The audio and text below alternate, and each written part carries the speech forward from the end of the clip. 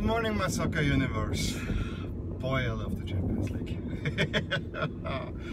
And yeah, yesterday's evening, at least in one game, again showed how great this competition is. I know we have been complaining as of late of always the same teams. No, this is not happening this year. This is not happening this year. We will have teams in the semis that we haven't seen in a long time. Yes, Barcelona made it, probably Liverpool will make it. City has been there, but it is not your typically Barcelona Real Bayern lineup, and we're all the happy for it. Of course, the biggest one is Ajax. This makes me happy on so many levels, but also sad because I know that this Ajax team will not stay together, and it will be so much fun to see. Have them stay 2 to 3 years more. I'm not even asking for much more. If they could stay together, this will be so much fun to watch this side. But yeah, not gonna happen. We already have Frankie de Jong on, and I'm sure there will be many more going. Yeah, that they played a great game. But before we go to that game, I quickly want to talk the Barcelona game that went entirely as predicted with Ole Gunnar Solskjaer plan. I hope it's a plan. Manchester United basically being in the tie for about a minute when Rashford hits the bar, and then disappearing, and then there's the quick Messi show, mandatory Messi show. I think we can call it meanwhile mandatory Messi. Especially the first goal was a typical Messi goal. I mean, there are certain players that score goals that it's a copy of one another. This was a typically Messi goal for me. Of course, there's a typical Robben goal where he cuts in and then fires it into the corner. The typical Messi goal is almost similarly, but it doesn't cut. It's just a run through the box and then curl it into the wide corner. That's what he did. I mean, first, of course, nutmegging defender in typical Messi style, curling it in, 1-0 Barcelona. And I think at that moment the game was already done and dusted. If there were any doubts, only the slightest doubts, I think there weren't any. Just 4 minutes later he gets again the ball, and now instead with his left takes the right foot, gets it on goal. It's not a hard shot, but the hair gets it through between his arms and legs. A horrible goalkeeping mistake, but yeah, thank you very much. 2-0. We don't need to worry about Manchester United anymore. It should have been 3. Sergio Roberto. That was a wonderful passing move. Again, going through Messi. Then Sergio Roberto puts the ball on the net, but hits the hair. If I want to be positive towards the hair, I say, well, his positioning was good, but if you watch the replay, he's just standing there and the shot goes his way. And I'm sorry, there's again all the lights coming. We are soon out of it. Early morning commute. See, gonna get better. So yeah, at that point it was done and dusted. I have to say, quickly jersey matchup. I didn't dislike it with the pinkish Manchester United jerseys. That actually was okay. I still don't quite. I mean, I understand the marketing behind it, blah blah blah blah blah. Newspaper, pink pages, whatever. So for that reason, okay, fine. But you know, if you're a team that features red, I think pink is not that far off your color palette. So I think it looked alright. Then I think even Pogba had a tentative shot on goal. I mean, Man U had more shots on goal. I mean, it was not hard. 2 shots on goal in the first half after 0 from Old Trafford. But it was still all Barcelona. And the highlight of the day was for once not Messi, but Coutinho with a wonderful, wonderful goal from far out, really curling it into the net. This is why you bought Coutinho. If he now can contribute to the game, and I actually have a feeling that Barcelona is really playing Coutinho because they know he is a good player and he just needs to feel it. Yes, the crowd is against him, and I think his celebration reflected that. Suarez probably could have made another one, but also Manchester United had a huge chance. I think it was Alexis Sanchez against his former clubmates, but of course Ter Stegen saved it, and it ends 3-0, fully deserved. Barcelona is through to the next round, which is they went further than the past 3 years. So always have that in mind. This was a big result for Barcelona, making it to the semi-finals again for the first time since 2015, when they won it all. So, and I think they personally still look to me like the favorites. But let's go to Turin, because that was the game that if you had the choice, I personally didn't, but my only choice was Ajax. That was the game to watch. Messi, yes, I always say you can always watch Barcelona if Messi is playing, because he always pulls something out, which is usually fun to watch. But that was the game to be.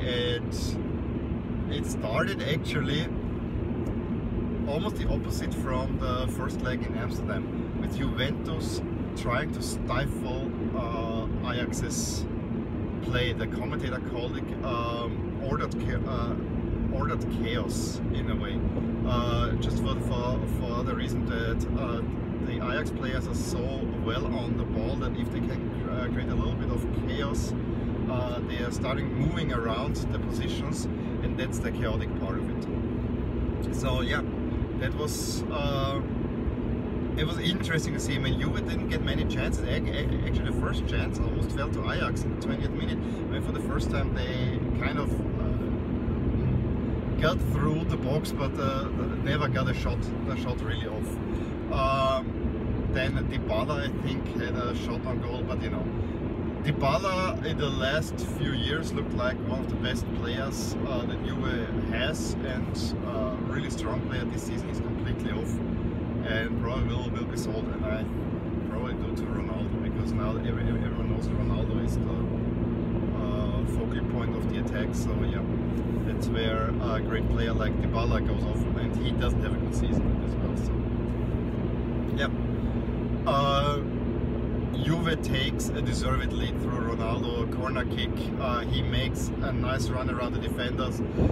Ajax defender is actually falling down, but he tripped over his own, more or less. I think Bonucci really, they look at it at war, that Bonucci really didn't do much, and Ronaldo could have had a free header into the net, and you think, oh yeah, now Juventus really had asserted themselves onto the game. They get the lead. This is probably going only one way, but Ajax clawed itself back, and you know, they for the first 20 minutes Ajax was not on the field, but then you already could see when Ronaldo scored already the goal, it was already a lot more even in play. And so for me, the equalizer didn't come as a total surprise. I mean, the surprise was that it was no out of sight, but the Giglio didn't run back, and yeah, yes, he defended the corner, but you have to come back faster. This was a pretty bad move, and then the defenders play on the line, just not. I don't think that Ajax was so fast in making time. The ball falls to Van de Beek, who pokes it in, and I think that he at first couldn't believe it himself that he scored the goal, but yeah, the goal counted, and it's 1-1. They look at it, it was not offside. By the way, Juve lost every game this season where the Giglio played. Why do you play the Giglio? Why do you play him? I actually remember that he was a bright prospect at Milan. He ends up at Juve, and I think at the moment his career is stalling, and it is pretty obvious to me that Juventus is missing Chiellini. I think this was the one thing that you could say they missed a little bit the safety on the back. And that's how the first half ended, and it seemed like it was a little bit of a reversal from the Amsterdam game, where, yeah, except for the sequence. I mean, Juve took the deserved lead. They didn't take a very deserved lead in Amsterdam, but yeah, it was 1-1. And I honestly, I was super tired, and I thought, I was always hoping, no, please don't let this go in overtime. I want this to be decided in regulation. At halftime, I think everyone expected a little bit more of the same. That slight advantage Juventus in play, because they were quite dominant in the first half, but it happened exact other way. I think Juventus was maybe dominant for exactly 5 minutes, and then Ajax reasserted themselves with their wonderful passing play and got chance after chance. That was the first one, really nicely played. I think a chance by Ziyech from the right that Szczesny saved with a really strong hand. I mean, that you don't see it often. A sharp shot, and he had his hand strong up and saved that ball. A little bit later, he had to make another save from a wonderful curl shot by Van de Beek that would probably have gone in. Ziyech then overplays it, and this was the one thing that I have to say. As nice as it was to see Ajax play, a little bit they overplayed. They wanted to, we say in German, they wanted to carry the ball into the net.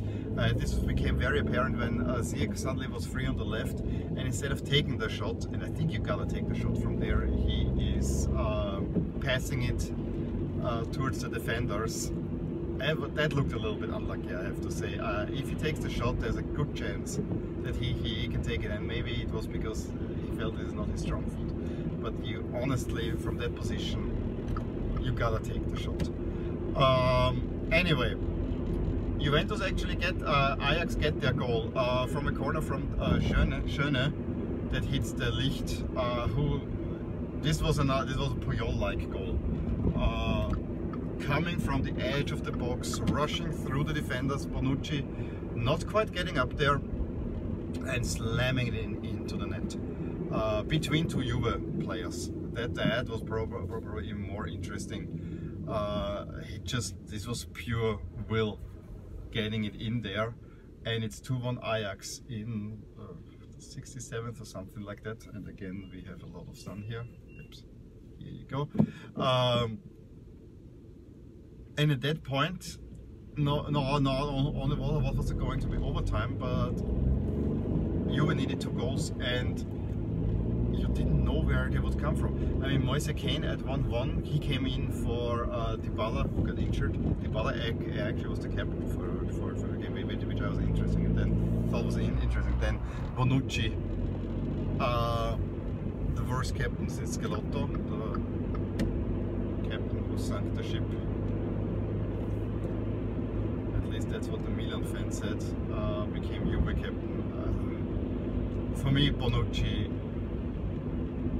is becoming an absolute disgrace. I think he only has his decent play left, and even that is seriously hindered, I have to say. So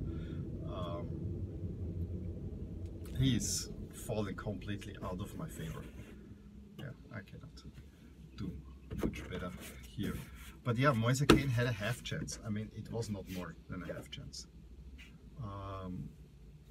That was there, and you never had the feeling that there's anything coming from Juventus. In fact, Ajax made the 3-1, but this was just by hair offside by Ziyech. And that was that. And that was that. Ajax placed his home safely with a dominating, wonderful performance. Again, perfect schooling of how you play the short passing style with young players. It's just amazing. I honestly have not seen the Monaco squad from 2 years ago. People say it's very similar to that one.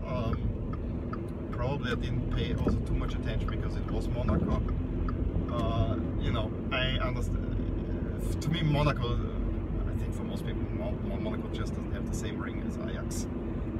Ajax is a major power, and yes, if you started just watching soccer or you haven't seen much, you know, if you're young, let's put it that way, Ajax maybe is not that big of a power to you. When I started watching Ajax, actually they won a UEFA Cup against tough Italian opposition. I know, I think it was Genoa and Torino that they eliminated, and this doesn't sound like much to do today, but any Serie A team in the early 90s that made it that far was a threat, and it was much more even.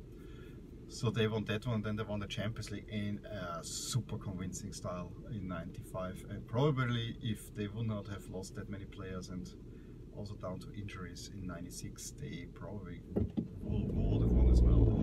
I think this last great hooray, if you ever find it, is I think it was in late '95, Ajax at Real Madrid, completely destroying Real Madrid. Something that Madridistas haven't seen at that point in a long time. Real Madrid was not the super team that it was back then too, but they felt strong going forward. And, so just from that point of view, I'm really happy to see Ajax proceeding that far. It was a joy to watch. It was not lucky, it was absolutely enjoyable. This is the true Ajax style, and it's actually the players from the '95 team, Overmars and Van der Sar, that are behind this rebuild of sorts of Ajax. Ajax is finding their roots again of really giving the youth a chance, and they're doing it really well. I know that the Ajax Facebook Twitter account said that the match Juve Ajax is the old lady against the future, because the Zukunft is the name for the youth sector of Ajax, which sounds nice. Absolutely wonderful performance by Ajax in the second half. This team is a joy to watch, and honestly I'm pulling so hard today for Spurs, because I think Ajax against Spurs, that could be a really open game. I think that if Ajax plays City, and you know, I thought that Juve is too strong, which probably if Juve would have played with Chiellini and you know, feeling a little bit more urgency, Juve might do it. Or if I honestly think they shouldn't have played Ronaldo in the first leg in Amsterdam as well. But okay,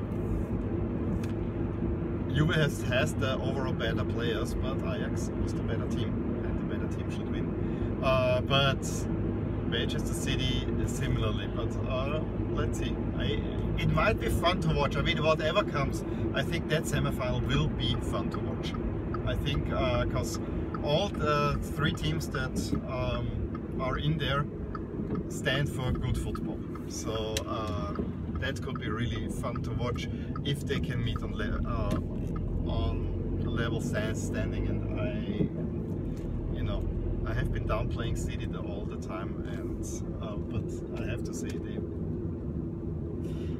when they play very well. It's just, can they get this Champions League monkey off their back, which we'll see tonight what they will do against Spurs.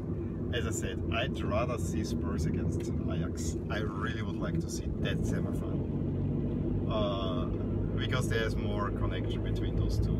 In addition, although you know, Guardiola, who is very much influenced by Johan Cruyff, there's another connection. So you know, the other game, that's probably the one I'll be watching. That will be the one that I'll watch, is Porto against Liverpool. I'm interested to see that. It will also be interesting. Will there be Barcelona Liverpool? Will also be a great matchup. That could be very interesting. Anyway, good times ahead, good times behind us. I am beyond happy that Ajax made this, because that's just some romanticism about Ajax being in the semi-final and Ajax playing great. That's just a combination that cannot be beat. Well, let me know what you thought about yesterday's games, whether you agree with my assessment. By the way, Cardiff I think won in Brighton, so they still have a chance. But yeah, let me know what you thought about all these games, whether you agree with my assessment, how you feel about Ajax being there. I repeat myself, I am beyond happy. And yeah, give me a thumbs up if you enjoyed this video and like my channel. Hey there, I really hope you enjoyed this video. And if you did, here are some videos and playlists that might be of interest to you too. Also, please consider subscribing to my channel, as it will give you all the updates on my channel, all things my soccer universe. And with that, I want to wish you a wonderful day.